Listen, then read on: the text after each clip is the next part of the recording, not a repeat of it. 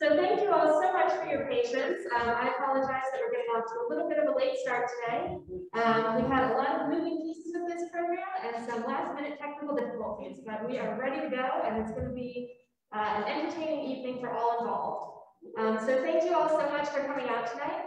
My name is Caitlin Hoffman-Mahoney, and I am the Curator of Collections and Active Administrator here at the Matheson History Museum. And we are so excited to be partnering with the A. Quinn Jones Museum and Cultural Center to bring this wonderful program to you all tonight. Here at the Matheson History Museum, our mission is to preserve and interpret the history of Gainesville, Alachua County, and the surrounding regions.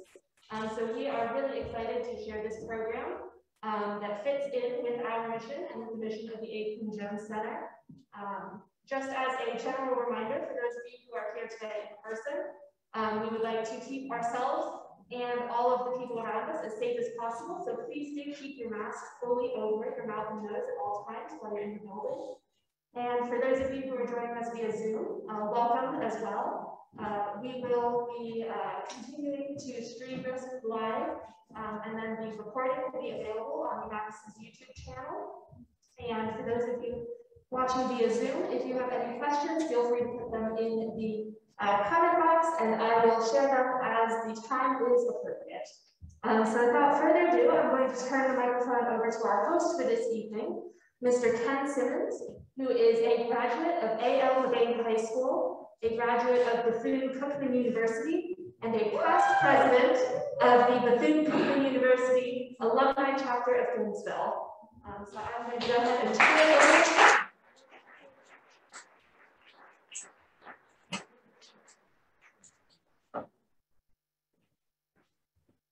First of all, good evening. Good evening.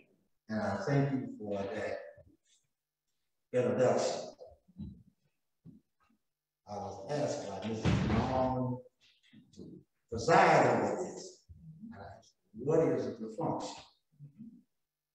I am very proud to be a graduate of HBCU University. Some people ask me to say, you had to do it over again. Would you go to Florida A&M? I said, no. I'll do the same thing I did in the past. But I'm very proud to be a product of HBCU University. And all of my life, I've heard about Prof. Jones. Prof. Jones. Everybody who must know, I never met the man personally. He had to be as I will excuse my friend, a hell of a man. Going to be president of the first, one of the first black high schools to be accredited and all of that with the obstacles that he had before him. I heard tales that when he went to the school board meeting, he couldn't go inside the meeting. They had a little scoop or ticket. We had to get up on him. He was short and stature from my understanding. And he would have to peek through the window and hear from there what was going on in the school board meeting. So, as we have seen all that kind of stuff, heard of those kinds of stories, every one of us who have been through the process. I went to A.L. Mabane High School over in Alachua. We were the little country school.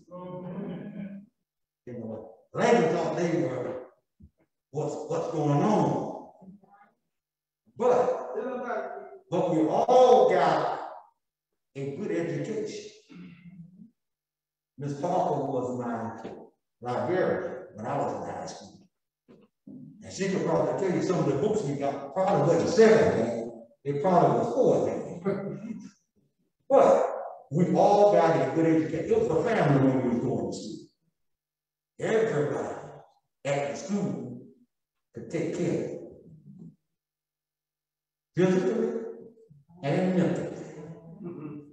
I ain't gonna tell you about the physical, because they could get you. But at this time, it's just good to be here. We're gonna recognize all of the HBCUs in the house.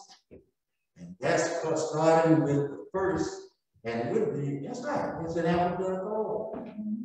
That would be Bethune-Cookman University. To many of you is known as Bethune-Cookman College. I see I have a few of my in here. Sister Teasler and one Willie.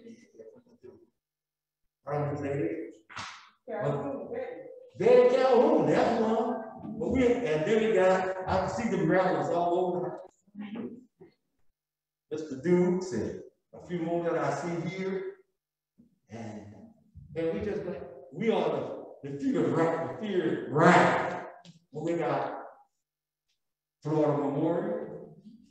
We got Edwards University now.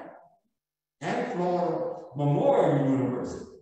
I was going through all of us colleges. And that's how things have grown in progress over the time. So now, I'm going into two. I'm going to have greetings from our commissioner, if she's here, Honorable Walker, Desmond Walker. Is she here? Okay. I can't do the greetings for it. Okay, so the first person they have here is Miss Richardson. Now I'm telling you about Miss Richardson is this beloved. Thank you. Thank you everyone for being here. My name is Carol Richardson and I'm the interim coordinator for the A. Quinn Jones Museum and Cultural Center. We want to thank you so much for this opportunity to be here with you, and we want to thank the Matheson for inviting us. Why the A. Quinn Jones Museum? Mr. Simmons, gave you a little bit background information on who A. Quinn Jones is. But what happened throughout the years is his legacy continues to remain by honoring him with this museum. So through the generosity of his family, the Jones family, they partnered with the City of Gainesville Community Reinvestment Agency to renovate the Jones homestead. So if you go on Northwest 7, there's a tiny little house that houses an exhibit honoring Dr. Jones. And what we want to do at the museum is preserve his legacy and the legacy of his family by keeping the African-American experience first and foremost in everyday life. As we know, our history is always rewritten, and we want to be an institution where our history is not rewritten, but is told truthfully and accurately. So the City of Gainesville has made a commitment through Wild Spaces Public Places to invest $300,000 in this home to make it a community and cultural center for you. So we have book talks that we're housing at the museum. We have music on the patio. We have lectures. So please, Dr. David Canton in the future will be hosting classes there. We have a new partnership with University of Florida Museum Studies to teach young people how to chronicle your history. If you don't want anyone else to tell it, you gotta learn how to tell your story. And we wanna be that place where you can come to learn to tell your story and preserve your story. So the museum is open to the public. It is taxpayers' dollars that are supporting it. We wanna thank the Jones family for their generosity in making this building available. We wanna thank the community from 2009 through 2017. It was a lot of people in the community that championed for this, that thought this was important. Mr. Golston, Stephanie C. Wright, the Jones family, Joe Buchanan, and as I am there, I want to always keep their legacy and the legacy of the Jones family alive. Thank you.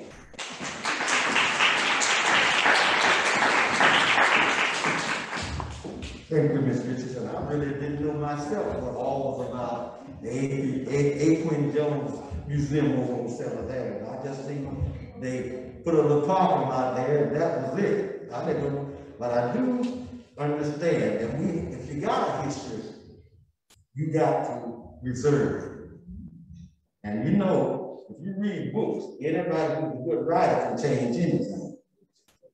So you need to get it first hand from people who have experienced it, that have been told the stories by their forefathers and mothers. So therefore, we thank you, Ms. Richardson, for all that you do over at the A. Quinn Jones Museum. And you know, we got about an hour and a half to be here, am I correct? So we're not going to use a lot of time talking. Loose type of that.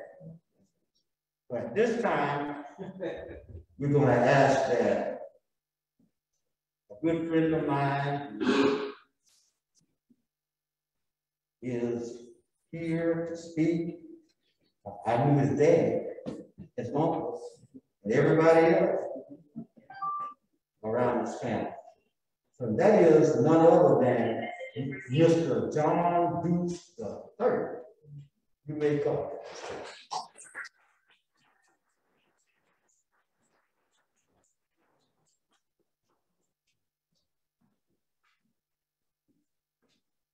Good evening. I'm going to tell you one thing.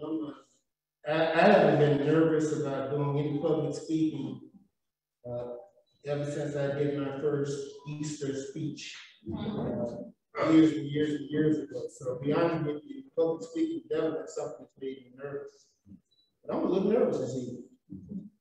And I'm a little nervous because, one, I haven't been in a crowd like this one in a while. Masked or unmasked. So this is a little different for me because I've not had this experience, and of course I've never spoken through a mask. And in fact, growing up the way I grew up, this mask probably would have gotten me killed years ago. I'm around here, y'all let black folks wear masks. Get fucked. That's different. That's different. That's true. If you don't walk in the bank with a mask on, they're like, where's your mask?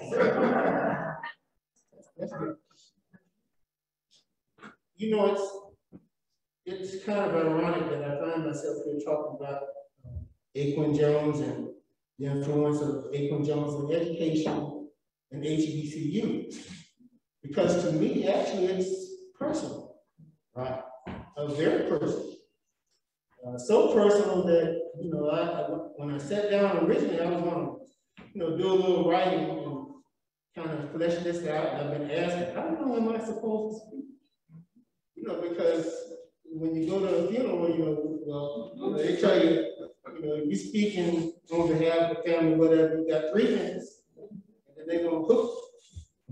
And nobody told me how much time I had here, so you might regret that.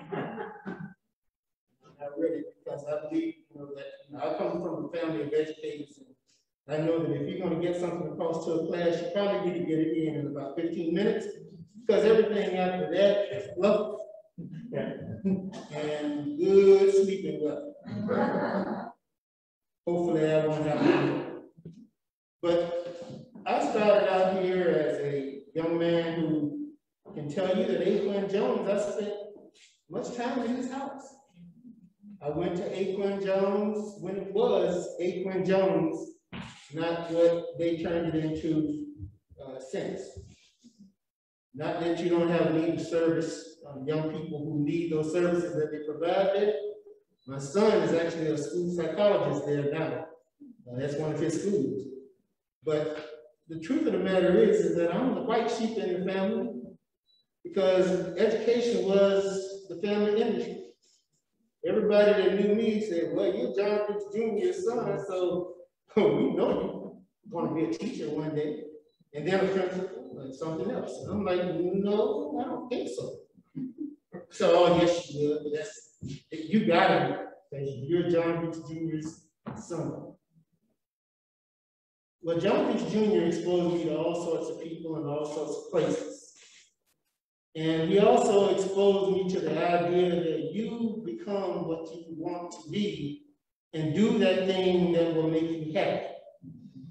Now, I was a young man, didn't quite understand it fully to begin with, but as I matured, it came to me. But in my early and formative years, I will tell you, they said that I was not a child who liked school. My father and my mother tell you, say, he's smart. He'll do well, but he doesn't like school. And they were right. I really didn't like school. My wife is a now retired special education teacher and then staff specialist, and I think she believes that I would probably be staff AED or something, because she spent a lot of time analyzing me. And I think that back then my problem would have been is that they didn't have staffing for me at school. Because I go to school and sit there, I was just bored after that. Because they were teaching me stuff I already knew and could teach them. But at A. Quinn Jones, I had a 3rd grade teacher. And to be honest with you, I don't even remember the names of most of the teachers I ever had. But I remember Miss Allen. Because Miss Allen used to bring extra books for me. And she would bring me books that didn't have a lot of pictures. And what I discovered was that she was giving me books that were basically like high school and some college books that she had from her education, which dovetailed real nicely with my family structure. Because you know how we always talk about the first in the family to go to college? Buddy, I can make no such claim. I can claim some firsts, we'll talk about that later, but I couldn't have made the claim to be the first to go to college. But Miss Allen recognized that I needed more than what she was giving everybody else, and she did. So she would teach everything else, and she would give me an actual note with my own book. And while they were doing their lessons, I was doing mine. So I guess in a way I was put in the gifted class, even though I was in the regular class, because there was no such thing as a gifted class. Everybody was in the same class at the time. And then I went to 4th grade at A. Quinn Jones, and then 5th grade happened. 5th grade for me, 1966. Joel, Vaughn, those folks had already made their way to GHS. They were the big kids. But here it was, suddenly I'm finding myself, not the first day, but after the first week, walking past A. Quinn Jones, because we lived just off of 5th Avenue on 4th Place, and we would walk to A. Quinn Jones. All of us in the neighborhood that went to A. Quinn Jones. And then here one day after we getting ready to get going for our new school year, my dad came to us, he and my mom, and they said, we got something to talk to you all about. Now, whenever that happened, we started thinking about what have we done, because there's about to be some leather thrown around, or there's something serious that they want to tell us about. Well, they had something serious they want to tell us about. That something was, you're not going to be going to A. Quinn Jones this year. And what do you mean you're not going to A. Quinn Jones this year? I'm getting ready to be a 5th grader and then a 6th grader, and you know, I think they rebooted a little program they called the Wonder Years. And I remember when the Wonder Years came on, I couldn't quite identify much of what they were doing. It was, you know, it was cute, but I couldn't really identify with that stuff because that wasn't my life. And now they rebooted, and it looks like it's going to be a little bit more like, you know, maybe some of our lives. I didn't watch it because I think it started last night, but, you know, the Wonder Years. Well, for me, that same time frame became the I Wonder Years. I wonder why the heck they are making me go somewhere else beside A. Quinn Jones. Just as I'm about to be the, you know, one of the popular guys on campus, I might even find a little girlfriend, might pass that note and say, I love you, do you love me? Check. Just about that time. And all of a sudden, you know, they took us to J.J. Finley, which is a whole other story. J.J. Finley is no more, thank goodness. Because I was sent to a school named after a black racist. And here I was, the only black boy in the entire school. I found out once I got there. My sister was there, right behind me. Pam and Tony were there. Kat was there, and her sister came the year. So essentially, I was it. Yeah, I won. But I did get a wonderful introduction to the student body of the school on my first day. Young man walked up to me and bumped into me. I'm walking down the hall, he bumped into me, nice and heavy. And then when I looked at him to see what was going on, I'm going to continue to walk. He bouncing around in front of me like, well, in my neighborhood, it was an invitation to a fight.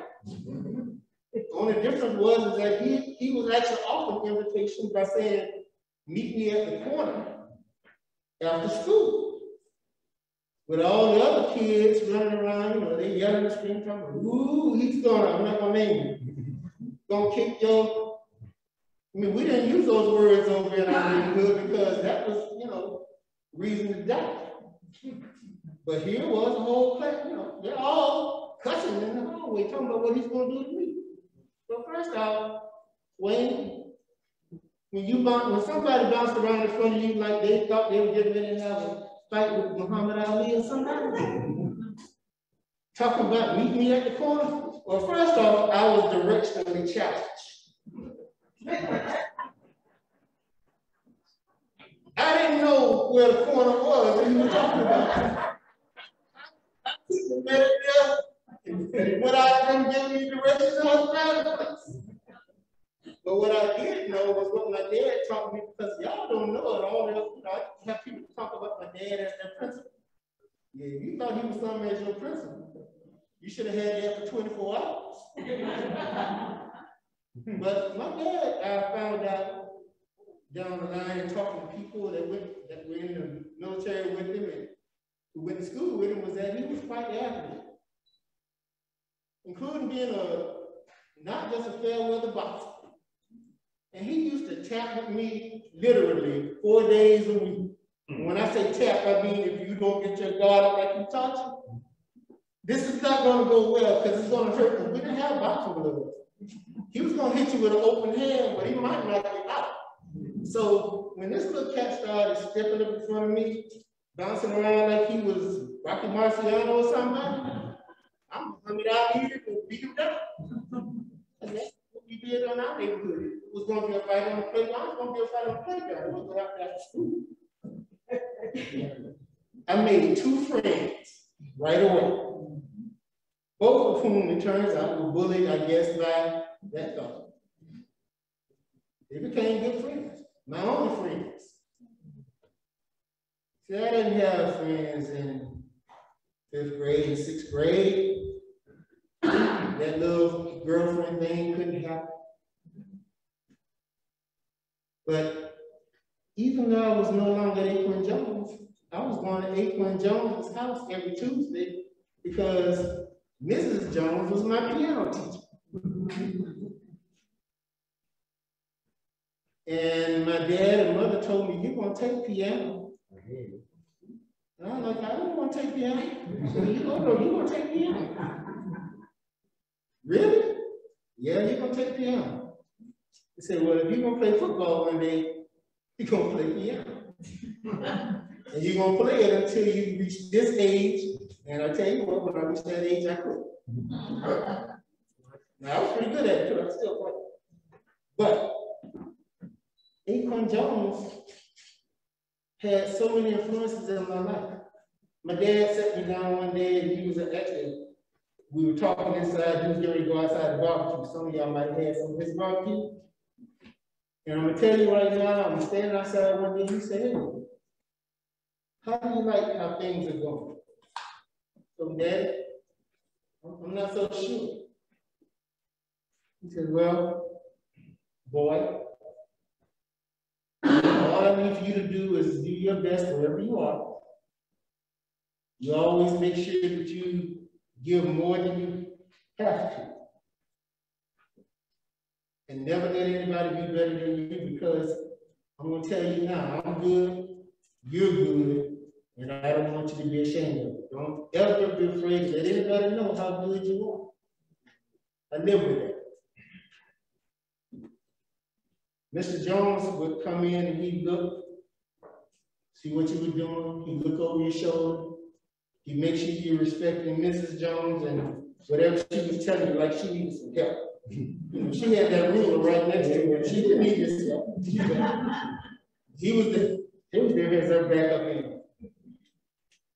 But those folks poured into me in a way that helped me to overcome all of my objections to being in school at J.J. Finley. Because I had a teacher at J.J. Finley, and I remember her name too, and I remember it for not good thing, because she would ask questions in certain sections of the class, and you know how you raise your hand if you want to show that you know something? Man, I'd be sitting there, you know, I got pretty good biceps, probably from waving my arm in her class and never getting called on. Thankfully, despite that experience, oh, by the way, her sending a note home saying that I needed to participate in class, which I thought was really rich. After my dad beat me, because I wasn't participating in class, and that was an absolute no-no, and I couldn't explain to my dad, that lady don't like me. That lady does not like me, she does not call on me, I am participating. No, no, boy. If you participate, no teacher does that. See, he was an educator first. He was an educator who believed that you looked out for children. Prof. Jones was that same kind of educator. He knew what was inside you, and he was going to push you to bring it all out. And he was going to reward you with kind words and encouragement that despite the fact you did really good, do you think you could have done a little better? That was the teamwork that they put on me.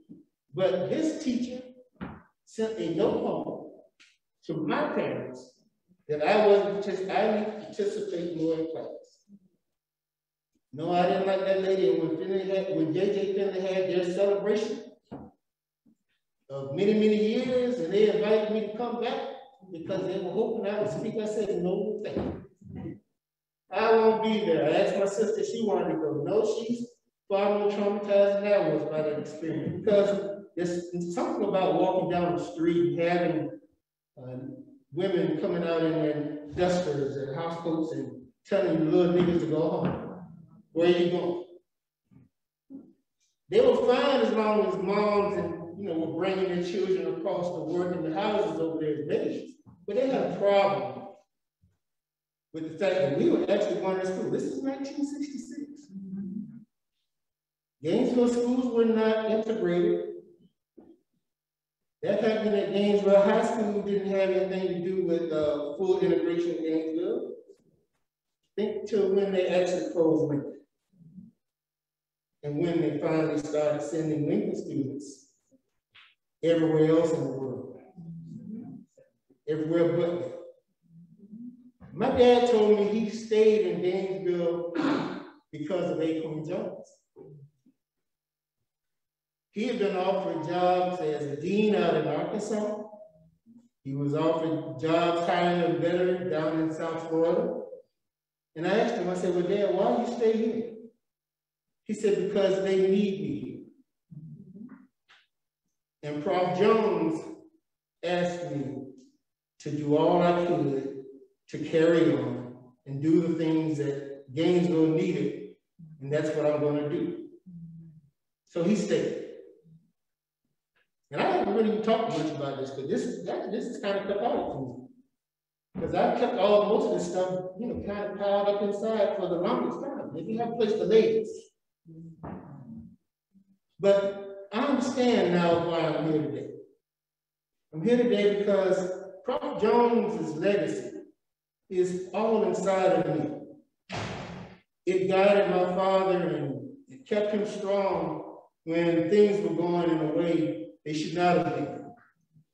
And for those of you who know his history, he was the last principal of Lincoln. He was the first principal of Eastside. And he was the first black assistant superintendent of schools in Alachua County. And don't think that was easy. We used to get calls at our house. And you know, these weren't, you know, how y'all doing calls. How things going? We so glad you where you want. No, wasn't it? That's not what we got there. My dad always kept a little 22 pistol. Everywhere he went. Y'all didn't know that, did you? Mm-hmm. They say, you know, he walked out in fear. He didn't walk in fear because he always had his 22 with him. And let me tell you now, most people hear something like that and say, what are you gonna do with that? That's a popcorn. He came home with turkeys that he was gonna give away. I said, yeah, what's the turkey? He said, oh, I want them. I said, want them where? He said, I want them at turkey shoot. I said, you want them at a turkey shoot? Where? I said, well, they had a turkey shoot, you know, one of the Rotary clubs or something, you know, they had a turkey shoot. I said, well, you don't have a rifle. He said, I don't need a rifle. They need a rifle.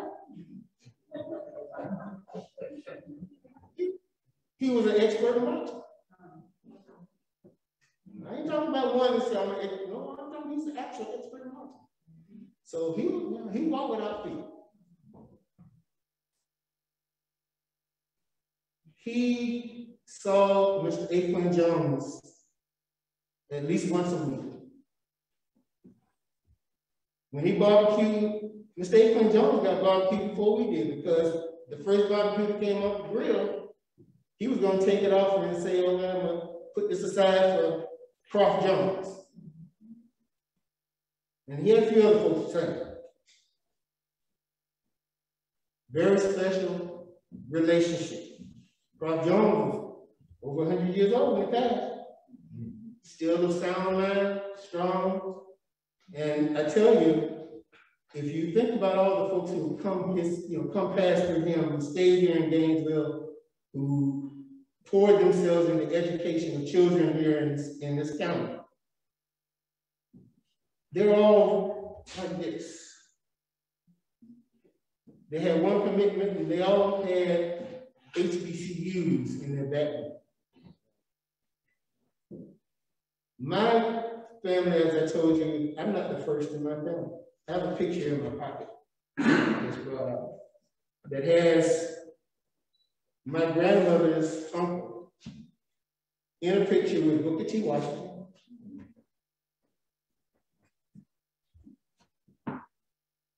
George Washington Carver, at Tuskegee, because he was an 88 Hampton grad, and he went and he taught at Tuskegee. My mother's father graduated from Hampton, taught at A&M University. So I have no claim to fame when it comes to being first. But college, in fact, when I talk to people, my dad was from Brandon, right over on the banks of the Swan. As he said, he was baptized on the banks of the Swan. I'm not just talking about you saying that for emphasis. I'm saying he was actually baptized in the Swan River, in Brandon. And I met people who came later on, some of them who came to his funeral and after, they said, you know something, your dad is special. I said, what do you mean? I said, your dad was the first person that we know that finished school from Brandon. Finished school, finished high school, went off to college. So he's the first and only. He said, black or white, they don't want. Well, they said color of white. They were from back in the day. But that says an awful lot about who he was. Says an awful lot about what people like A. Quinn Jones saw in others whose talents they wanted to advantage and groom for their communities.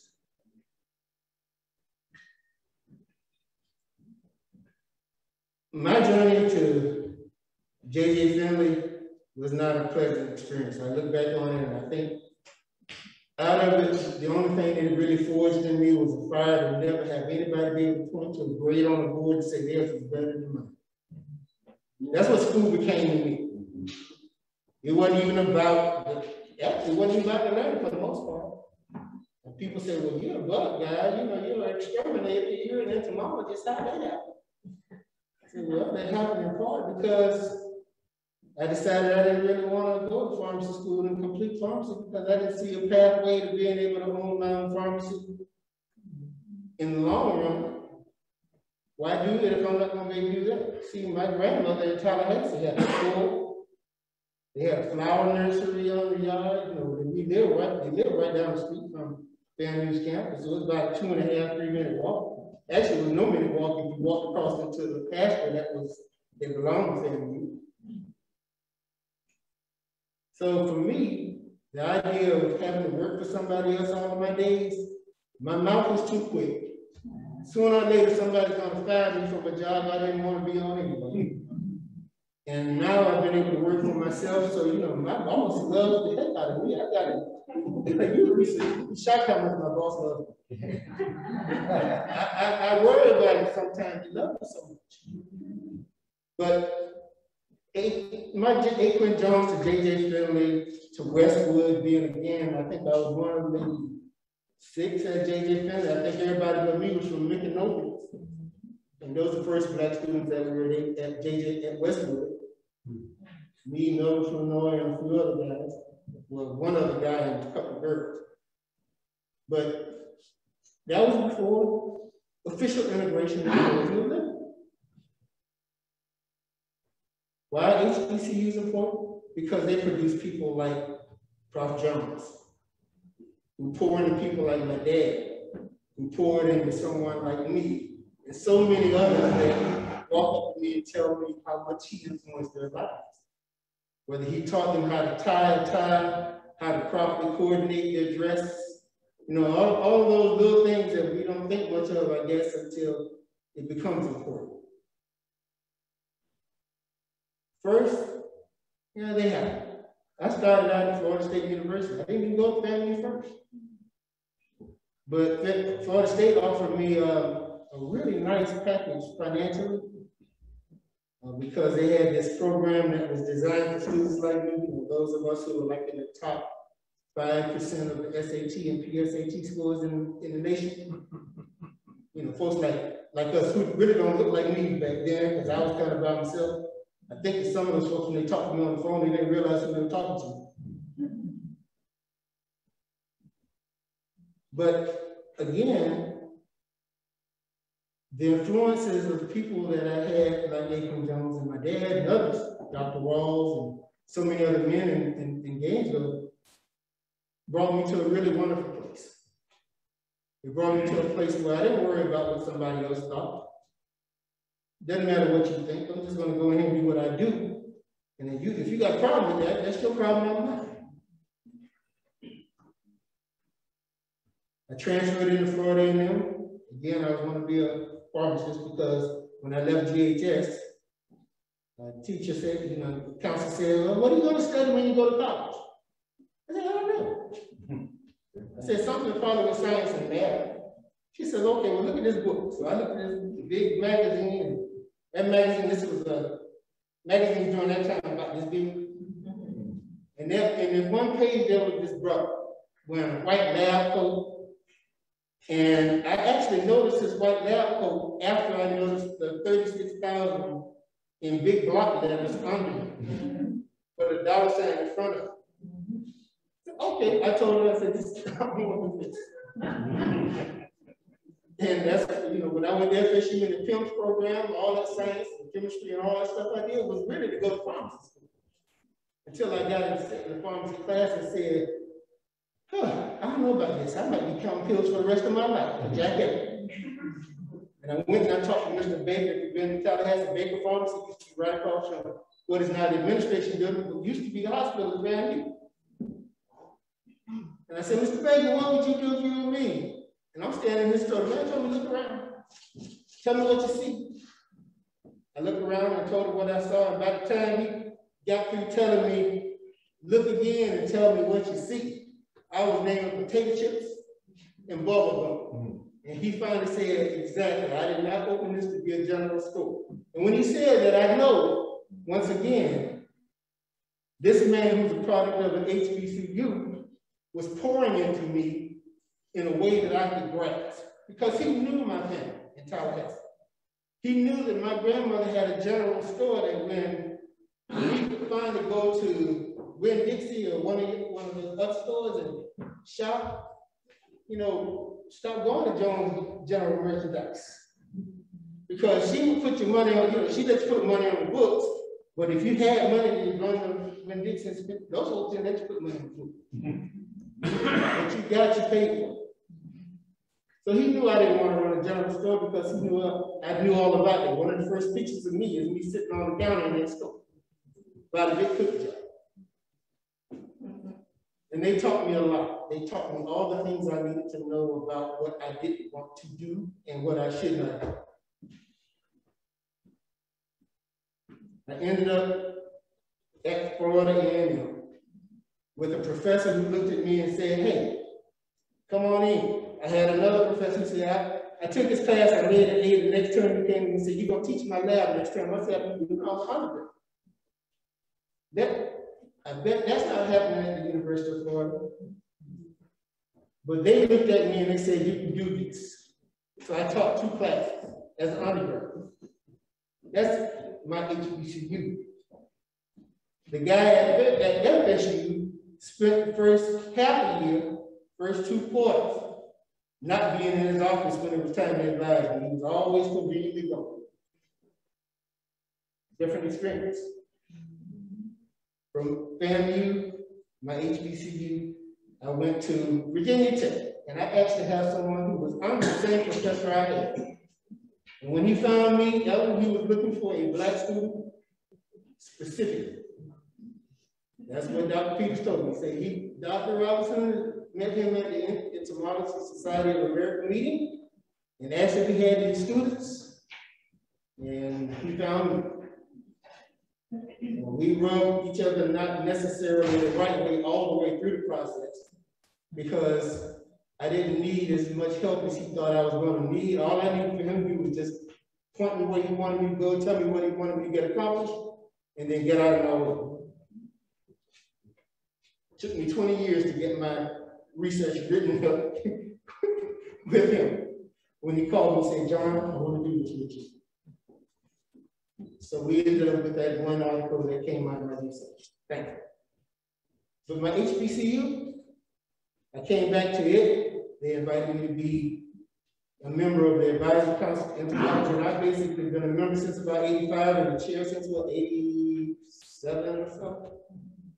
And oddly enough, I'm actually only the second Black graduate of entomology at A&M University. Think about that. I'm the second. But I'm the first from Virginia Tech. I think there's been maybe one since me. So the HBCU experience, why is it important? Why are men like A. Quinn Jones important? Because without men like A. Quinn Jones, there's no John Hughes Jr. who came to Gainesville as a 13 or 14-year-old to complete school from Brandon. We worked, went to school. A. Quinn Jones and folks like A. Quinn Jones are rare.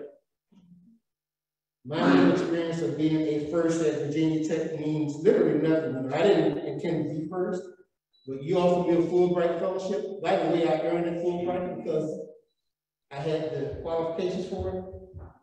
But Dean Rozelle, I don't know if Dean Rozelle was still there when you were there. Day one when I came, Dean Rozelle met me, told me, there are some people who think you do not belong here, but you do. We do not hand out Fulbright fellowships to people who don't belong here. We have a long way to go. We have many experiences of people out here. I'm not bitter by any of it because honestly, my journey has gone as it was intended. The good, the bad, the ugly, but at the end of the day, even the ugly looks pretty good to me because I used it to fuel me all along the way and to give me the point where I knew it was my responsibility that even though I didn't follow my family in the family business education, my wife, contributed mightily, and therefore I think I have paid my penance in not going in education. And I did spend literally up until about 3 years ago, at least 3 days a week in a school somewhere as a mentor, working with young men and young women. I thank you all for paying attention to me, and I hope that I gave you something that's worth your time and quality. Thank you.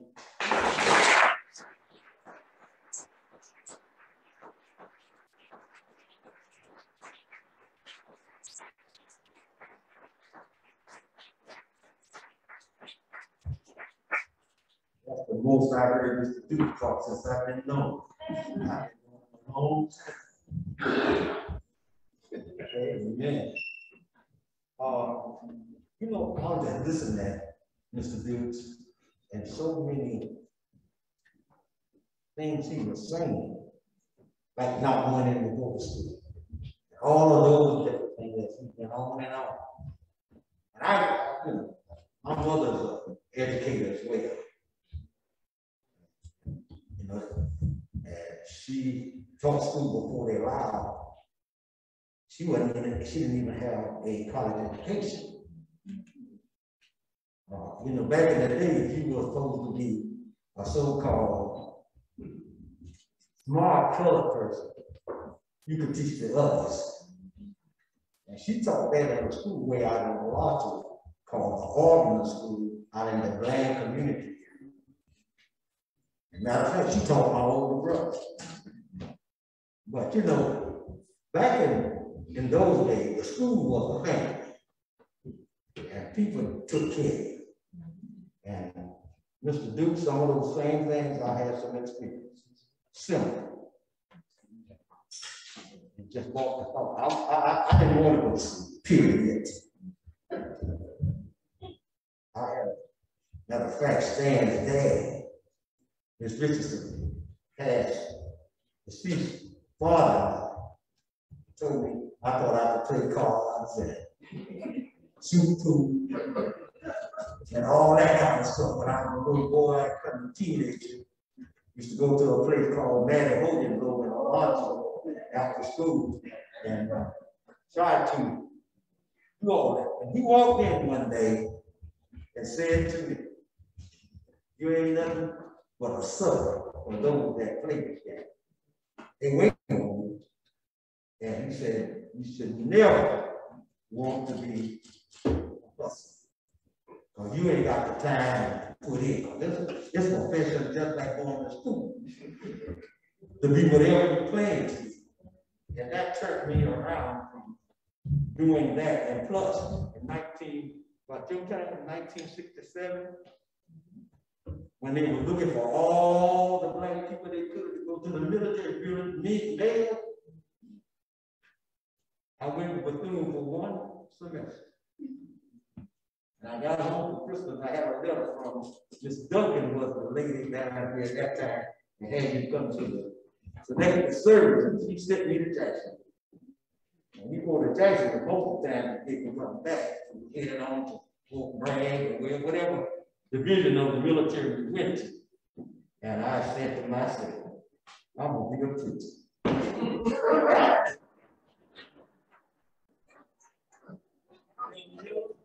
I'm gonna be a preacher. I heard they wasn't calling preachers into the military.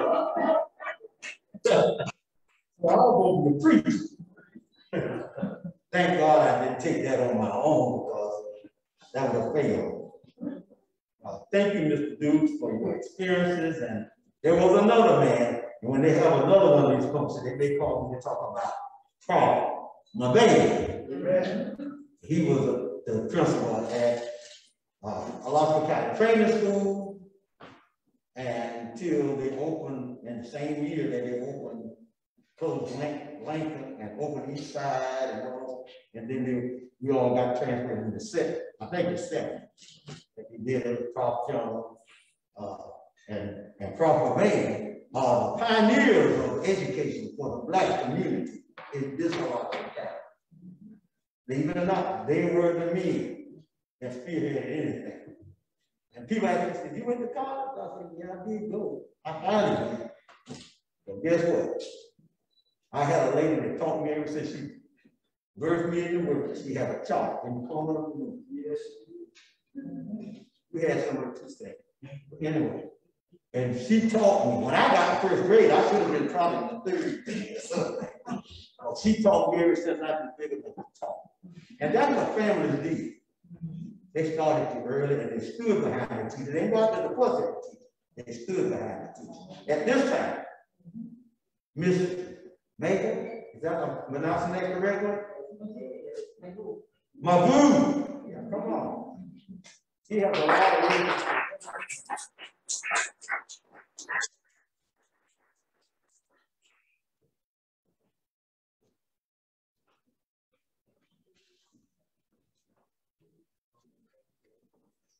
This is very difficult to follow you. Excellency. I'm here today also because of Quinn. Never met him, never experienced him, and it's very new. And I thank Carol Richardson, the coordinator for Quinn, for introducing me and bringing me into the Quinn family. And Saturday, we'll be able to share more at an event that we're doing there. But it also links with the HBCUs because I gave birth to 10 children who have been educated at Bethune-Cookman, the first one.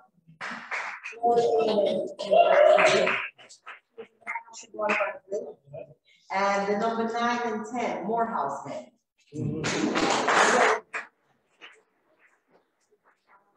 I'm very proud and happy about that decision that I made as a mother, that we made as a family, because although they were raised in a very Pan-African home, understanding their roots and their connectivity to the continent and their role therefore in the diaspora and specifically in the United States and even more specifically the state of Florida, where we had lived. I've been based in Ethiopia for the last 16 years.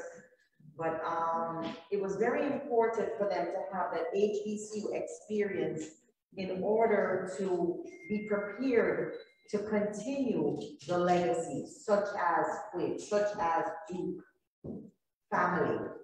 And so I'm very, very proud that they went along, although, you know, they don't have any choices, like I'm sure you know. You know, and so I'm really, really thrilled that they not only got that education, but were able to hone great skills and great sense of self and purpose through the process.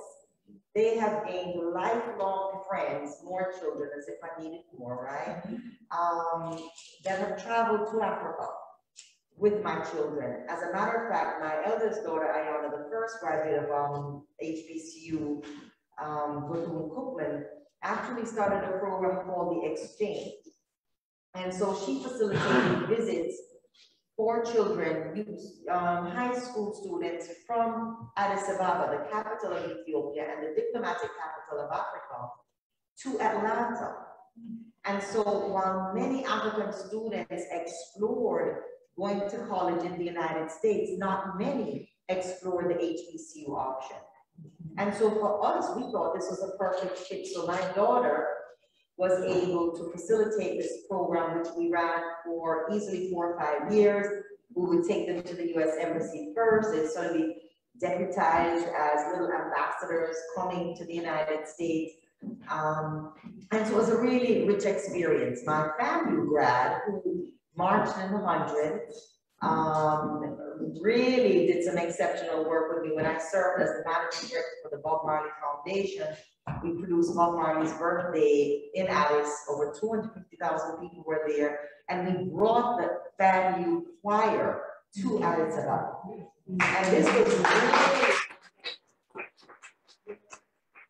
really important, and I'm gonna get to the future, and I'm going to go back a little bit more to the 1930s actually after this piece, but what is very important right now is the link between Africa and her diaspora. We are the same people, regardless of land and sea that may separate us. This is DNA, it's DNA. The trials, tribulations, aspirations that we have are very important. And again, I'll speak to a lot of this in my presentation on Saturday, so I don't want to give it away what we're going to be doing at Quinn. But the HBCU experience becomes that thread that connects.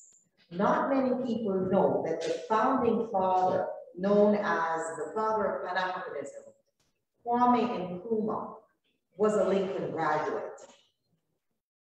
Nnamdi Azikiwe, the first president of Nigeria, was a Lincoln graduate. And there is a Azikiwe Nkrumah Hall to this day. It was built in 1895 before they graduated. I think they graduated 1939 for Nnamdi Azikiwe and 1939 for Kwame Nkrumah. And it helped to shape the transformation of Africa to decolonize and take away the chains that Europeans had on the continent after the Berlin Conference. And so I'm going to go into some history for you here. So the HBCUs, although we realize how important, and they still are, for liberating and giving opportunities to our young people here in the United States, clear across the ocean on the continent, there was equal transformation taking place. So these HBCUs are significant, were significant, and in the future will even be more significant when I get to that part of what I do currently in Ethiopia. But what is really important for me as a mother is to see my children that graduate from these HBCUs coming to Africa, whether they're in Ghana with me or Ethiopia, South Africa, whatever, and speaking to young Black continental Africans that are in shock when they hear about this HBCU. What is it? Why was it? And now that there's desegregation so many years on, why do you maintain these Black institutions? And that dialogue, that discourse is very, very rich because it speaks to how do we maintain culture? How do we pass the legacy on? How do we, as Carol started saying, tell our stories? Well, this is done through the HBCU experience, notwithstanding the strong academic curriculum and so forth, that obviously that's why we send our children there. But the psyche, the environment in which we learn. I did my JD at the University of Florida, and it wasn't easy. And it was just 20 years ago, and it wasn't easy. I remember when I graduated and they offered me the post after being Raheem Reed as the acting director for the Center for Race and Race Relations, and then one other person was hired in administration, and automatically overnight we had double the minority numbers in the law school administration. You know, so the HBCU quality is going beyond the boundaries as we know it, whether the state of Florida, whether the United States of America, and making major impact on the continent. When Kwame Nkrumah spoke about his experiences at Lincoln and saw the caliber of African Americans juxtaposed to the narratives that were told about each other, right? Because we have our own stereotypes that we, even as Africans in the diaspora, feel about continental Africans and vice versa. The HBCU shatters all those stereotypes.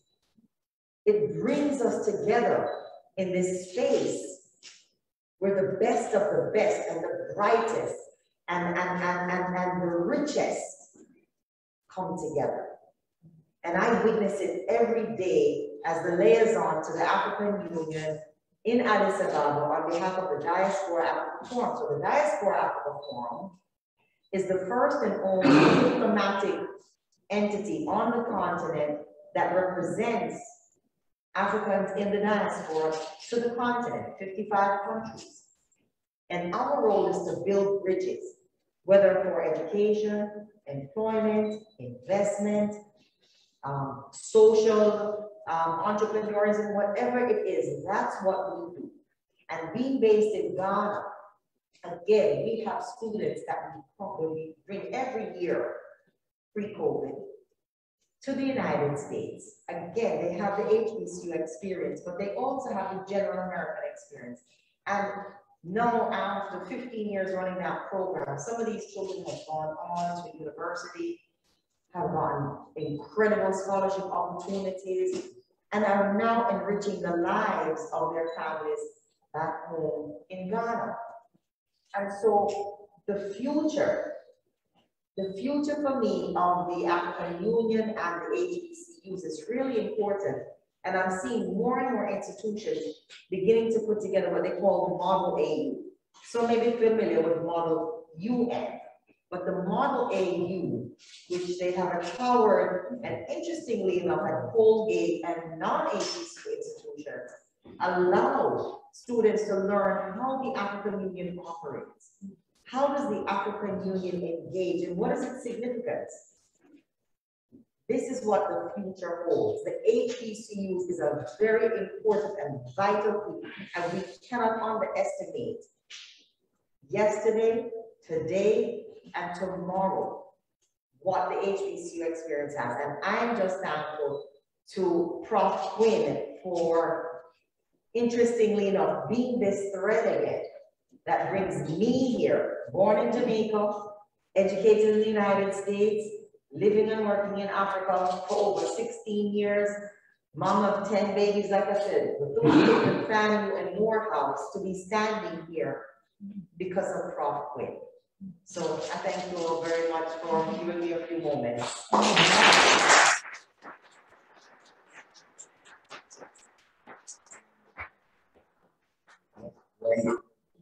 Ten years later?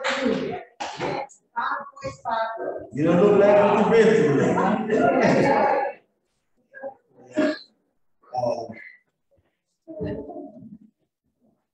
That was very good. Yeah. Very, very good. Now we have Yvette Carter, a graduate of Edward University, Texas.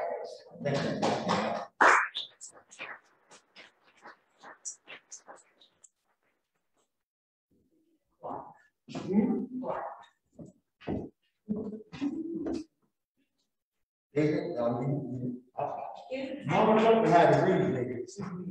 Yeah. They got the wrong. Good evening, everybody. Okay.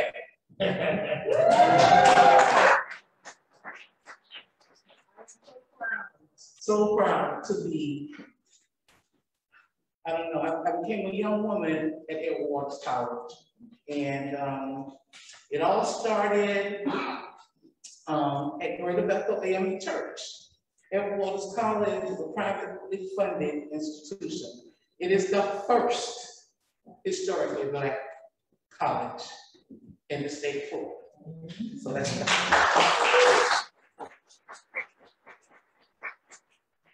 I just wanted to speak to you as a student, my experiences just briefly. While I attended Edward Waters College from 1977 to 81. I was a student at A. Quinn Jones. I remember A. Quinn Jones. Okay, when I was at school, my first grade teacher, her name was Miss Ruth Brown. She's still here with us. And she's very special to me also. And I also took piano from Miss Frederica Jones and Fanny Glover, also Fifth Avenue. So I have a little bit of music in my family, not very much a higher or extended education. So I sang in the Edward Waters College concert choir the 4 years that I was there. And it was a very humble experience to know that we will be preparing and singing for the students to come to have decent housing, which is one of the things that we did was to fundraise to build a dormitory. Morris Cone, before I left, I never did get to live in it, but I have a brick there, I have a stone there with my name on it, you know, for the students that came later. So getting to Edward Waters, I was kind of sheltered. So all I was thinking about was finishing high school, going to San Jose College, and having a summer job. But my mother saw something a little bit deeper in me. And Friday nights was general conference night, so the choir would come and sing. And me and myself and another friend of mine, we got all excited when they announced that the choir was coming to our church. We were ready for it. We just, you know, we wanted to be there, we, you know, handmade out of suits, so we could, you know, just represent. And we got there that Friday night, and this Greyhound bus pulled up, and it was rocking, boy. I mean, they were getting down, they were rehearsing. So I was like, oh, what are you doing? See this? Boy, they came marching off that bus like soldiers. I mean, we was like, wow, we was just all in awe, you know? So at the end of the concert, you know, we meet and greet and everything. And this was on a Friday night. So I spoke with the college president after speaking to my mom. I don't know what she told that man, but he asked me if I had a certain grade point average, if I could maintain it, and did I want to go to college? And I said, yeah. So Monday morning, I was at Edward Waters College. Now, my idea of college was like looking at the University of Florida. Never saw a college campus. Edward Waters was very small, and I was kind of like, you know, I was like, what, you know? But I didn't know what was behind the walls. Behind the walls, we had genuine care and concern from the teachers. The students were cohesive, they were together, they did everything together. It was a small campus, everybody knew everybody. So what we did, we stuck together. We didn't have like a football team, we didn't have, really, I think we just had basketball at that time. We just had basketball and tennis, and we had the choir. We had Zeta Phi Beta sorority, the only sorority on campus at that time. So that's my heart.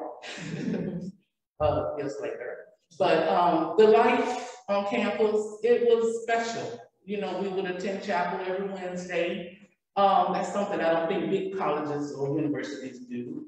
Not historically Black colleges and universities don't do those things. So that was very interesting, and it was humbling as well. So I'm very proud, I'm very blessed, and I'm thankful that my mom saw something in me, and I'm very, very, very humbled to gain the experience through my teachers from A. Quinn Jones. I left and went to 5th grade at Devon Elementary, and from Devon Elementary I went to Howard Bishop. At Howard Bishop, things were changing for our students, and so it was a lot of chaos. It was, you know, we never been around like to have the National Guards to come on our campus, you know, so it put something in our heads, and it kind of woke us up to let us know where we were and what was going on. So today I'm working with assisting other incoming freshmen and students. Just as a small mentor, I just have like 2 or 3 that I'm working with right now. And to kind of share my experiences and let them know that just put your best foot forward to do the best that you can do. It doesn't matter where you are, and let your light shine, and you know, things, you'll be okay. So thank you all for listening to my little story.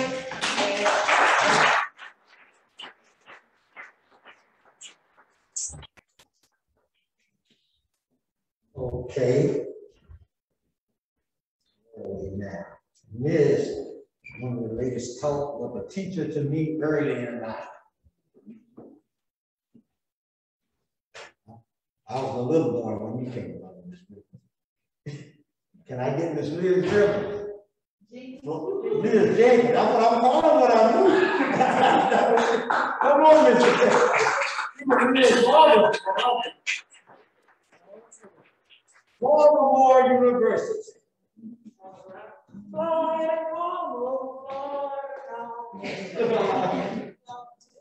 See, God praise. Good afternoon. One thing I don't do, and you just found out, I would be singing, I am not singing. But anyway, Lord, I am one of those people that did not want to do. But my education was important from the eyes of other people. And one special person that I'm going to tell you about lives in my heart today. Never met her, but I heard stories about her.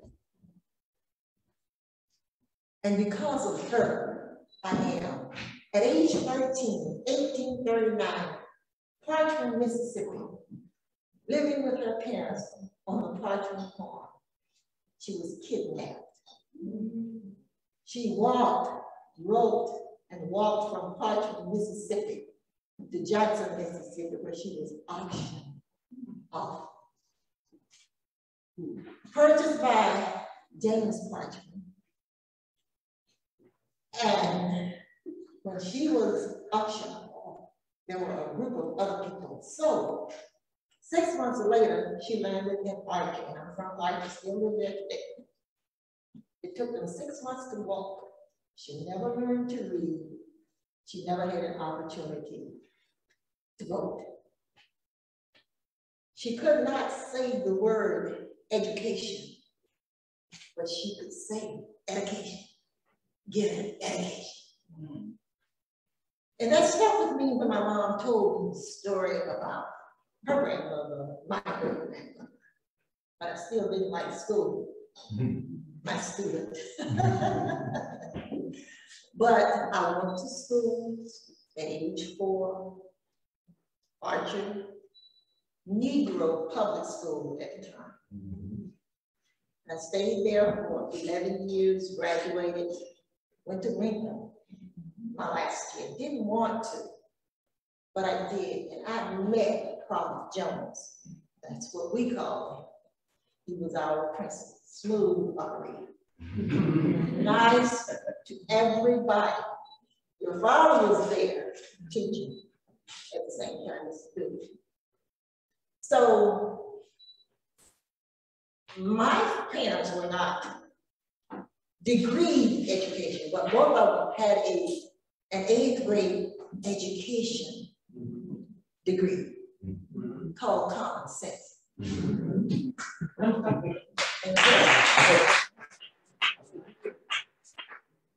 And just like you said, your mother taught. Anybody black who could read taught the next person and the next person and the next person at the church or the home. We were family. We respected each other. We networked. And one parent tell you one thing, they were all compasses, okay? If it pointed north, all right. And you respected everybody. And that is what we don't have today. But at Florida Memorial, when I left Lincoln, didn't want to go. I told my dad, I don't want to go to college. I love you so much. He said, I love you too. But you are out of here. And today I appreciate it, but I did not want to leave him. And I cried the first year. My sister was there, but I cried every day the first year. But Dad, and came home every weekend, but Dad said, no, out of here. The second year, I didn't cry at all. I met a boyfriend. Then they had to come and sit on the scene to see me. I took charge. But as stay on the spot, like you said, Yvette, is she still here? Yvette? Okay. I played basketball. I got to work. I passed. I didn't try to honor roll. I wasn't thinking about honor roll. I passed. I love playing basketball. It was pretty good too, you know. Michael Jordan. But my junior year, and I had a good experience. Reverend Wright was my Bible survey teacher. Is Wayne still here? I met Wayne's father, who was a dentist at St. Augustine at one time. However, when I became a junior, we did the sit-in, not by choice. 1960. Lord have mercy, the worst experience of my life. This man graduated from Florida A&M, praise the Lord. Came there and said, we are going to we're going to do a sit-in, a march, civil rights movement. I didn't know what he was talking about, but he said, we've got to. So guess what he did? He took us, oh, by the way, his name was Dr. Robert Haley. Don't know if you all have heard of him. Robert E. Haley. I remember the E. And he took us to the F.W. Woodworth. What kind of store was it? And we did the sit-in. Lord have mercy. When I say the worst experience of my life, it was because on day 1, they beat some of the kids. Day 2, same thing. And here comes day 3. And I wasn't going to go because my mom kept that phone hot. You better not get down there. Years of one say, you gotta go. So they said to me, Robinson, today is your day. However, thank God to Johnson, who was president, called and put a stop to it. But it was a good experience. It was a bad experience. And I had some of my classmates to go to jail. The one thing I regret today, I was in jail. I would have had that record to show and brag about it. But anyway, going to a black school was the best thing that ever happened to me. We were first-class citizens. When you go to these integrated schools, you're not first class. Oh, you may be the first African-American that graduated. No, all of us that attended these black institutions were first-class citizens. Am I right with that? Had a wonderful time. And I still support my college. It's now in St. Augustine and it's now a university. But when I was in college at St. Augustine, I'm sorry, it was a college, but now it's a university located in my town. Are there any questions?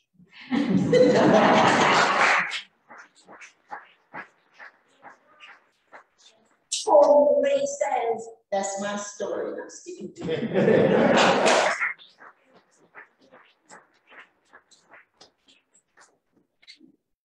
Thank you, Ms. Rivers. And you know, as you hear everybody talk, especially about the HBCUs, they hear kind of like a similar story all the way through them. Yeah. The HBCU experience ain't nothing like, there is nothing like it. And I went to the University of Florida, got my master's degree from Rollins College in North Park. But I will never forget when I was at Bethune-Cookman University. And like I heard one person say, I passed. I wasn't know. Many people don't know. My mom had to come to Bethune a lot. My mother's also a graduate. She was a graduate of Bethune-Cookman University. Bethune-Cookman. She was one of Mrs. Bethune, I guess you would say house ladies. She was there in 1956 when she passed. But my mom, thank God for her. I should have never finished the college. Never. Period. I would never. I'll take her there in a heartbeat. You tell me, don't do it, I'm going to do just what you told me not to do. I don't know where I got it from, but I'm just jealous. Therefore it is. And you know, one thing about it, you know, if you talk about the Greek community, I heard Matt say something about the Greeks, the Zeta Beta. He says, I'm a singer, but I've never played anything while I was going to HBCU. Back in the day, that wasn't a good thing, in my opinion, to do. Mr. Dukes, you know about it. Did you play in that family? I actually played for Florida State. Well, you might not realize. See, back in the 70s and 60s, players in these Greek stuff. This stuff you hear about at the University of Florida. Nah, it's gonna be there. I walked through there, I read about them girls stands with the shit. It was a community, all those different things that went on in the HBCU, the bands, the football game. This was different than a football game than the HBCU. That is the University of Florida. And you know what? When these big universities want to play a little old FC or whatever they call it, the smaller schools and they bring their game, that's the only time you see all those they in the stand. But they know they're fixing to see a spectacular show. And I just love, I was in the marching men for cooking. Not the marching, not the pride. I was in, and I had my band director was from A&M University, Dr. Berry. He changed the band atmosphere at Bethune-Cookman University. Everybody in the world knew of the Marching 100. And he said, we're going to come close to the Marching 100 and get past it. And I think if you go on record today, I'll say the Marching, the pride of Bethune-Cookman University takes no backseat to no band in this country. We had it's a family, everything was family, this cohesiveness there. And that's what it's all about. And I appreciate all the speakers who have spoken tonight. It just, as I used to hear President Moore, it made my heart burn. And that's what it is. You get a lot of knowledge, and it was great. So when I came back to Gainesville, this fellow, used to come up here. He was supposed to be one of the top DJs, and I see his buddy back there. Maybe his buddy back there too. They were the top DJs in town. They were the top DJs.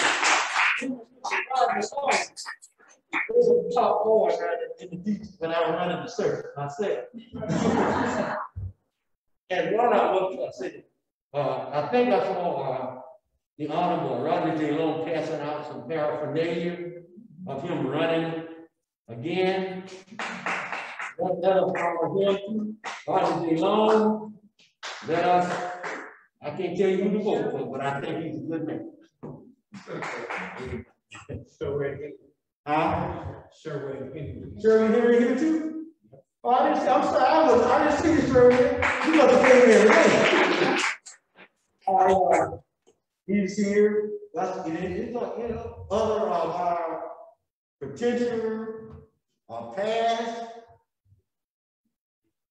here, of course, our politicians. Yes, sir.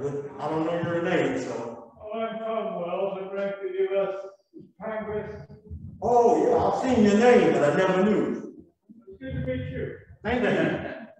And that's it. Now I'm gonna let Mr. Wayne V, my friend with the Gainesville Rockets. You remember that? Yeah, all of us have done some work with our young people. And he's one. Mr. Fields, you got it. Well, I'm not going to get up and say anything else. Thank you, Ms. Norman and Ms. Richardson, for inviting me. I hope I did a good job for you all. And y'all can say, stay outside, and take care of yourself. Come on. Okay, I'm going to set the tone here. Most of what you've heard, a little basic in this, take out the little highs and the mids. And try and do this in a different format. You all have heard everyone give a lecture.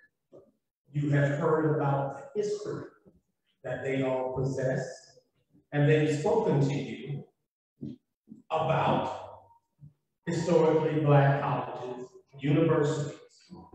Unfortunately, I did not get an opportunity to go to a historically Black college. My kids did. My mom and dad as well did. If you can put up the first slide of a picture that I'm going to show you. Ms. Robinson, Liz Jenkins, excuse me, spoke about my father. His name was Dr. Julius Fields from St. Augustine. He graduated from the Harry Medical School, Nashville, Tennessee. And he taught also at Florida Memorial. And he met a young lady by the name of Geraldine Farrar Youngblood. And then they created WAP. My father was the only child. My mother was the only child. And I was the only child. That is my first son. And we're going to try and create something close to his haircut while I'm talking to you. And we're going to do what's called, barbershop talk. And I'm going to talk to some people and they're going to come. And Earl, if you can move just a little faster and get my hair done. And I'm going to try and come close to my son's look, who went to Florida A&M University. After Florida A&M University, he attended Morehouse College. And my second child, he went to East Tennessee State University on an athletic scholarship. And my daughter went to Bethune-Cookman College. And then it shortly turned into Bethune-Cookman University. She was a member of the 14-karat gold dancers. And she could go and still can go. So, my life, if I can get this mic stand right here. There we go.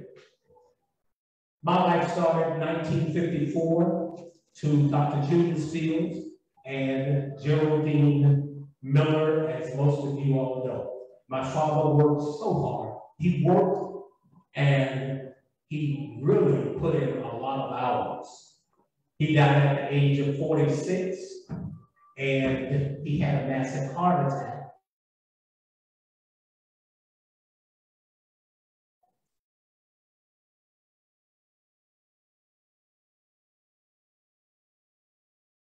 And from that massive heart attack, I was 13.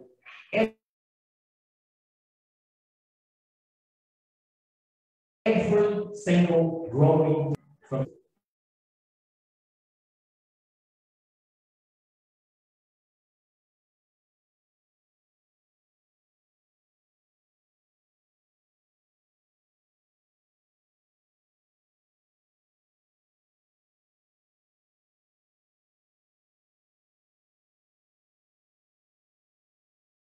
Jerry C. Miller. Jerry C. Miller was at Lincoln High School from the first day that it opened in East Gainesville, just off Waldo Road. It's Lincoln Middle School now. And we were Lincoln, which is where we live now.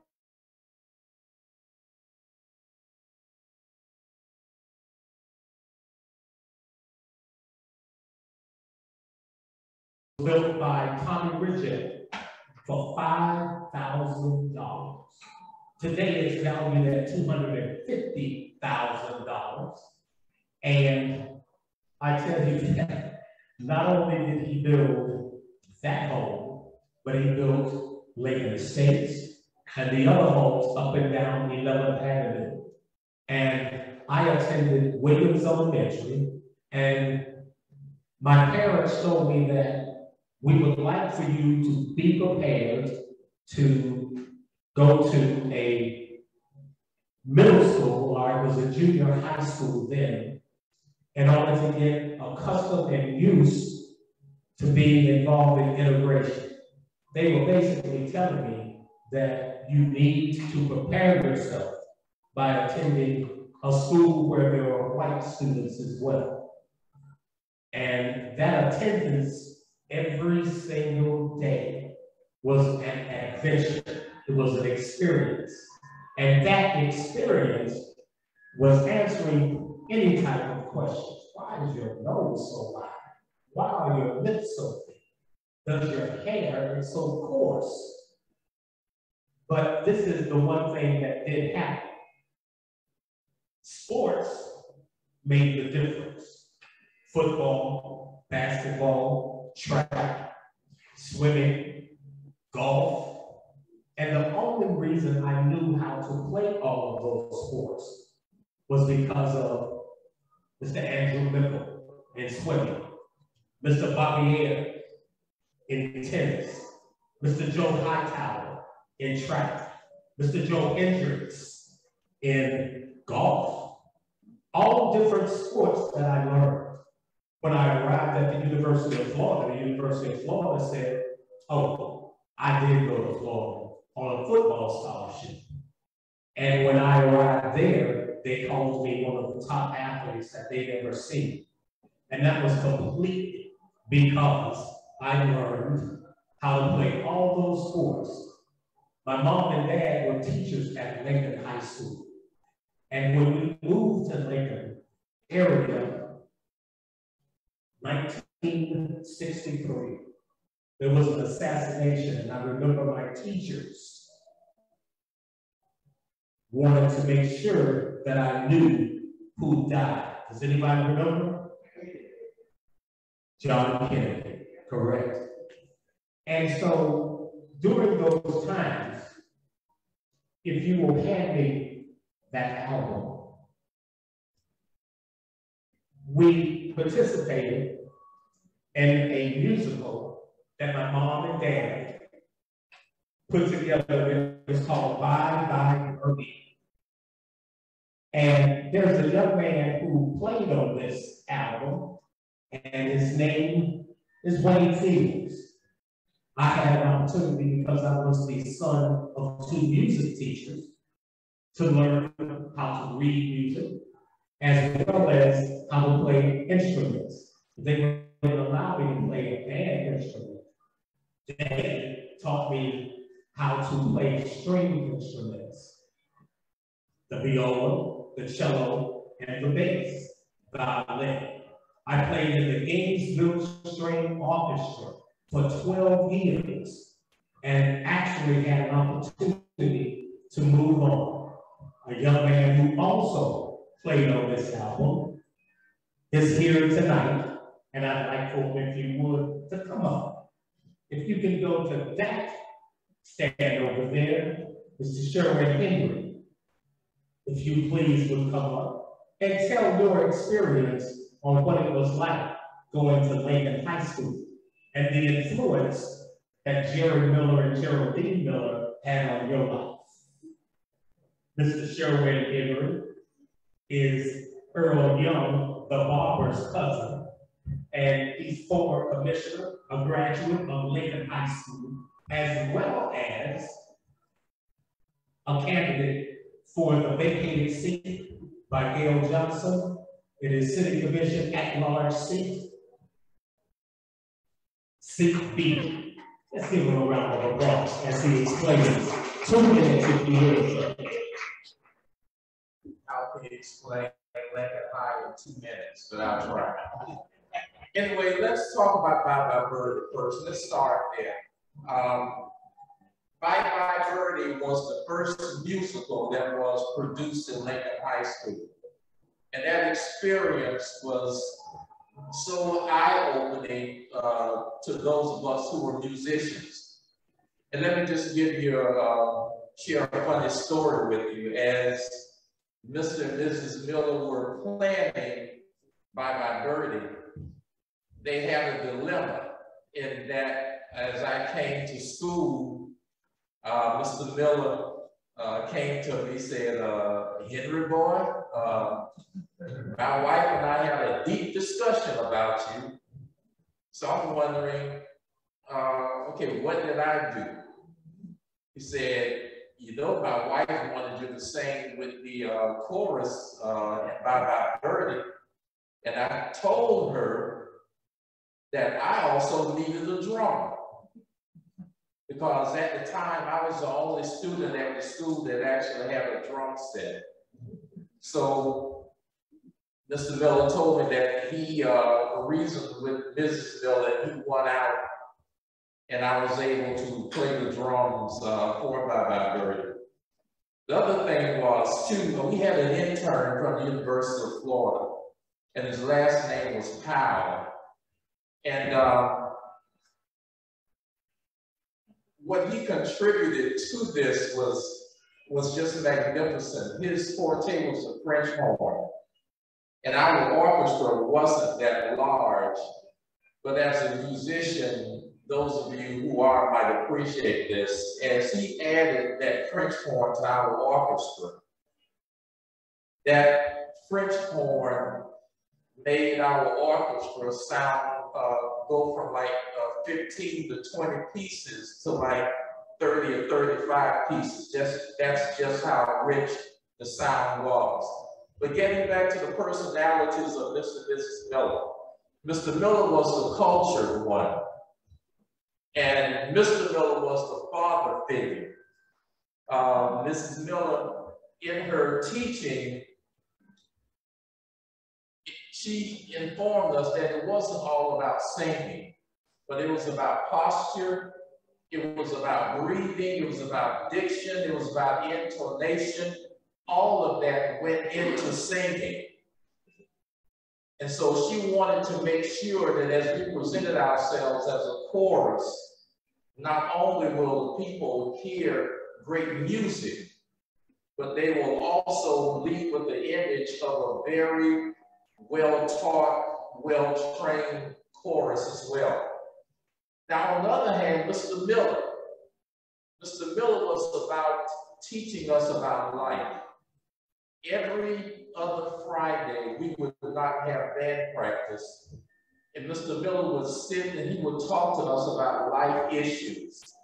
As a matter of fact, Mr. Miller was the first teacher that actually warned us of the impending desegregation of not only Lincoln High, but the black schools in the county.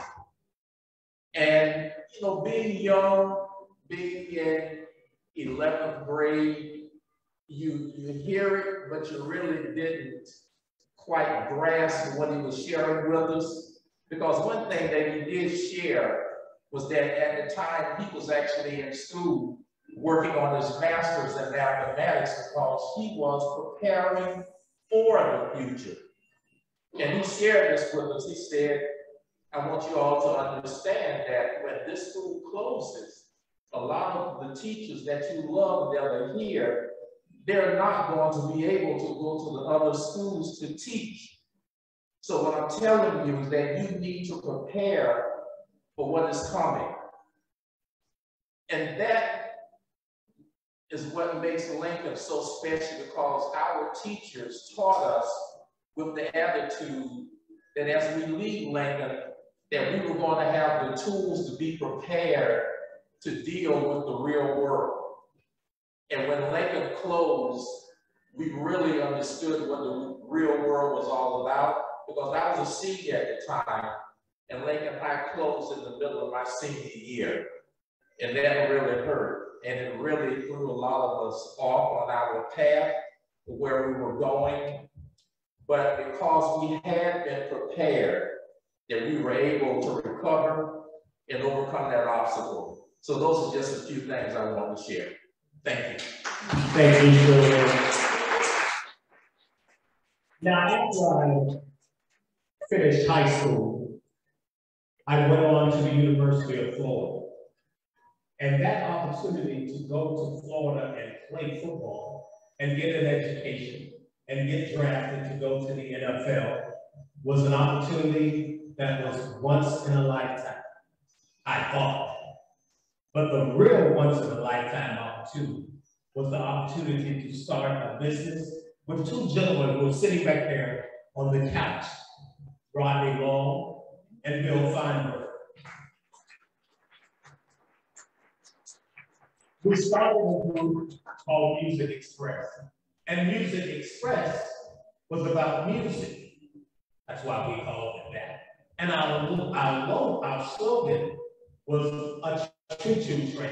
Our logo talked about travel, moving, the music. And what started as just some street DJs. Rodney, come on up for a second. Come on.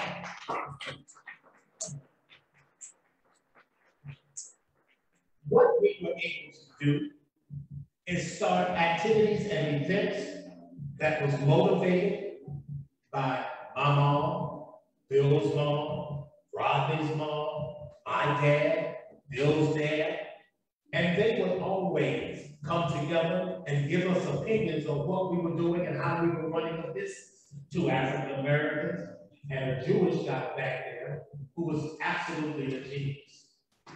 For 10 years, we did WONE, Music Express, Music World Record Store. We did Project Heat Wave. We did the All-American Sportathon. We did the Martin Luther King commemorative celebration. And we started a petition to have representation from a specific part of Gainesville. And it was called District 1. And Rodney Long was the first elected official in District 1. Rodney.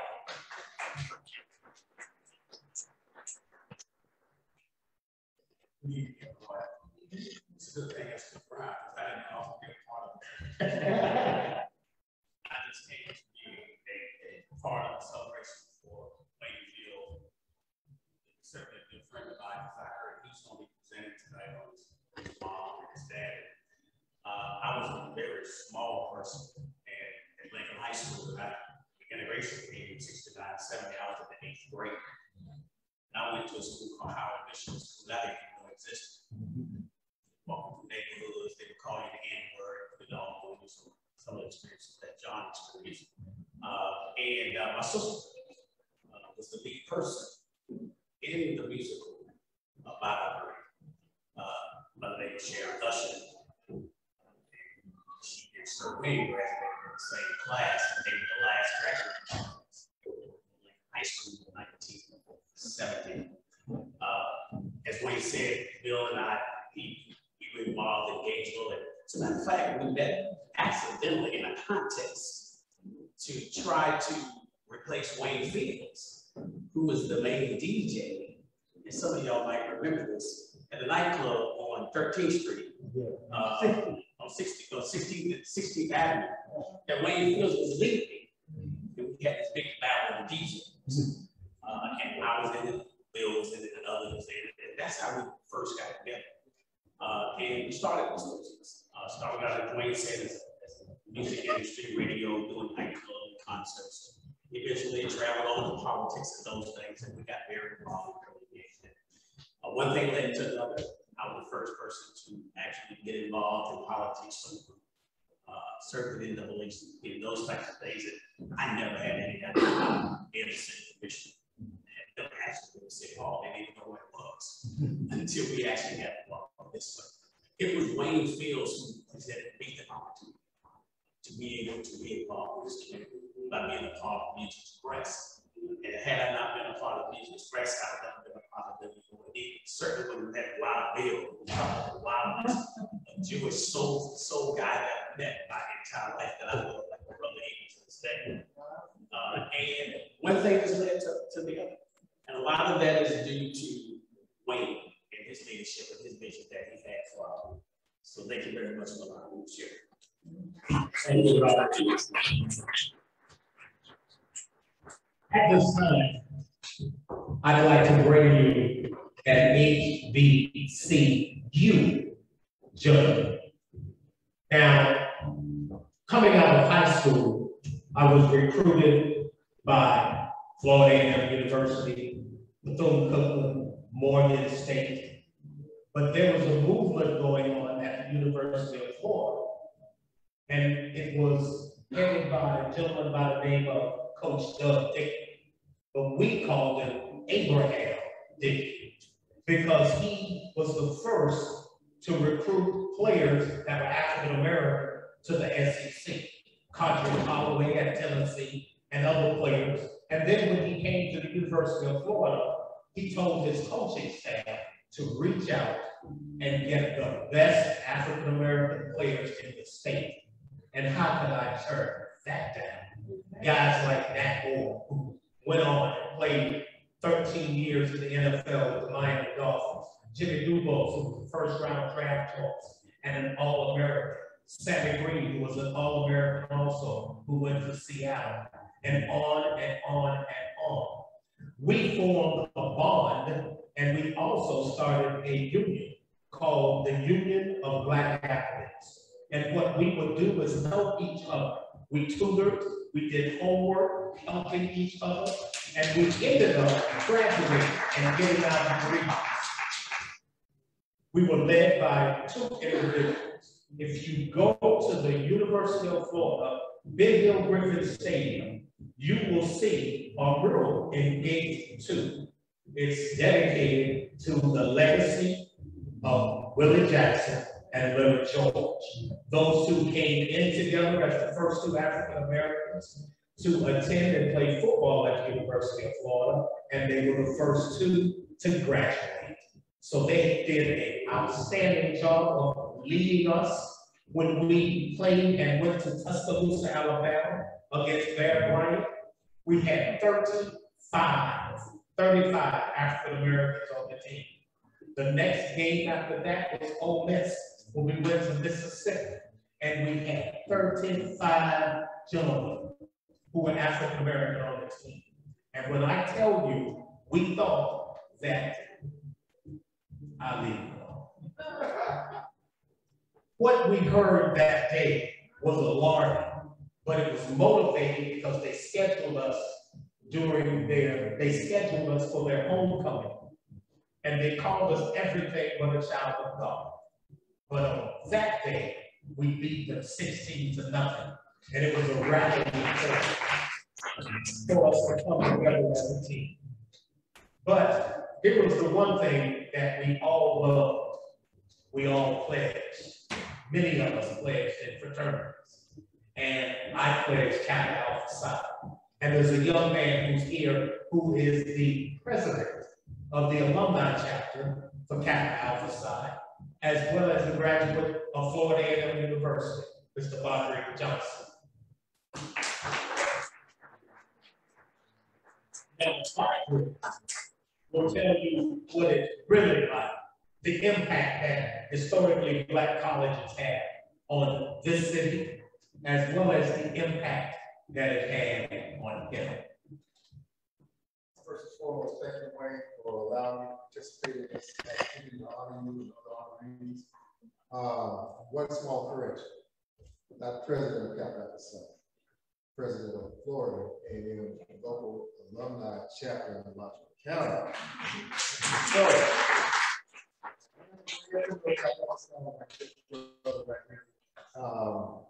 What HBCU, what family meant to me, what family still means to me is this.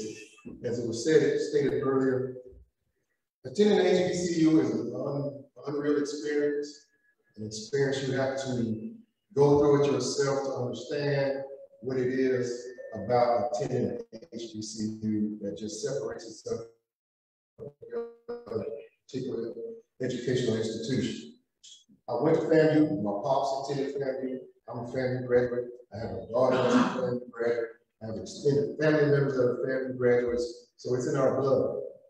What FAMU did for me was give me a sense of pride, being able to walk around campus and be amongst those that look like you, talk like you, have some same commonalities as you, have a connection with your professors that cared about you, that made you, hey, you need to tighten up, you're not here to play, make sure you get your education, but more importantly, make sure you make a difference once you leave family.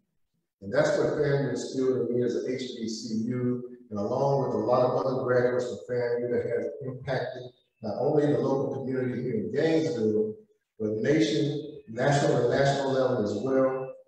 I mean, we've had some dynamic graduates from FAMU historically. Althea Gibson, first African-American woman to win Wimbledon. We had Willie Bob Hayes, an Olympic gold medalist.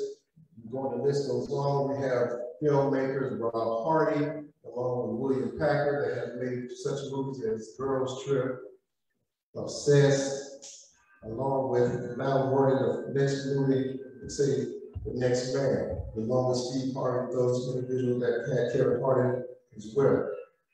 But more importantly, not just the graduates of FAMU that has left a marked impact on this nation is this. It's HBCU is a family that's across this whole nation that we bond together, and we have some commonalities that we also still, some struggles that we still have together. But more importantly, we understand what it takes and what it means to be an HBCU graduate. If you look back and just realize the impact that HBCU graduates have, Mayor Keisha Lance Bottoms, current mayor of Atlanta, along with Stacey Abrams, played an integral part in this recent election to make sure that Georgia turned from red to blue. And that was a deciding factor in this election. HBCU.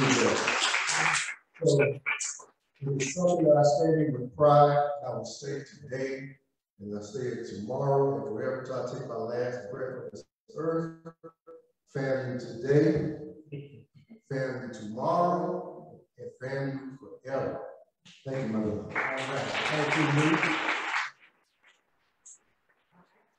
One more thing to present to you, but we're going to let him get on the turntables, if you will.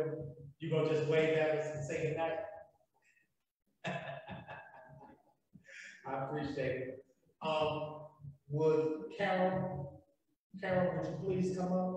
And also the director of the Matheson Museum. I would like to present you two both with an album by Birdie. This was in 69, and it still has the original shrink wraps on. So please give me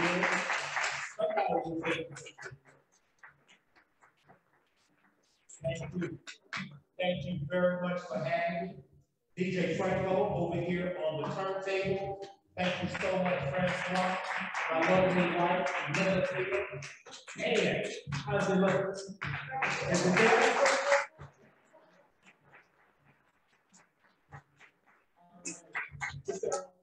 Clean Cut Barbershop. Thank you all.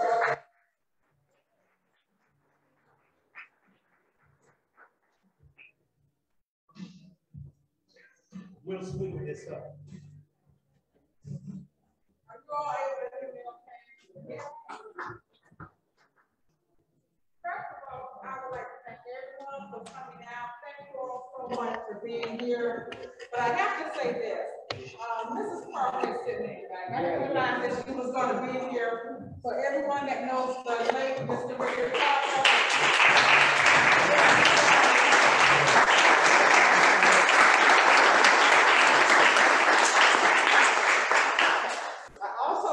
Thank the speakers. Thank you all so much for saying yes to this. Thank you so much. Mr. Simmons, thank you so much. Art is not here, he left, but I wanted to thank Art as well. And Carol, you know, probably about 3 months ago, Carol came to me and she said, Kathy. I was like, yes, Carol. She said, I want you to help me with this program. I said, okay. For me, I love community. And I think that is something that Mr. Parker instilled in me because of the fact that Mr. Parker was always about community. And so for me, at my age, I think that still sticks with me as far as community and being so involved in your community. Again, thank you all for coming out. I would like to thank the Matheson and also A. Quinn Jones Center. Thank you all so much and have a good evening.